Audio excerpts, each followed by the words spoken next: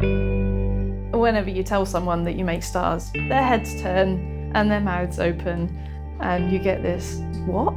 No, why? How? Wow, and the questions just start coming. It's amazing. Fusion is the process that powers the sun and the stars.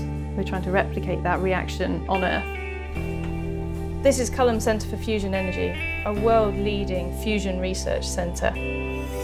Later on today, fusion will be taking place. Hydrogen will be heated to 150 million degrees, and the people in this room will be monitoring it. What you'll be able to see in real time is the plasma going around and around and around a vessel, very much like this one.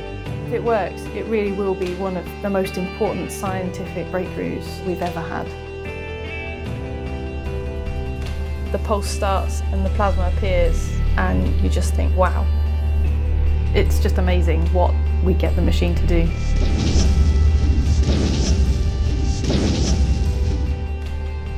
What you've now just seen is the birth and death of a miniature star on Earth.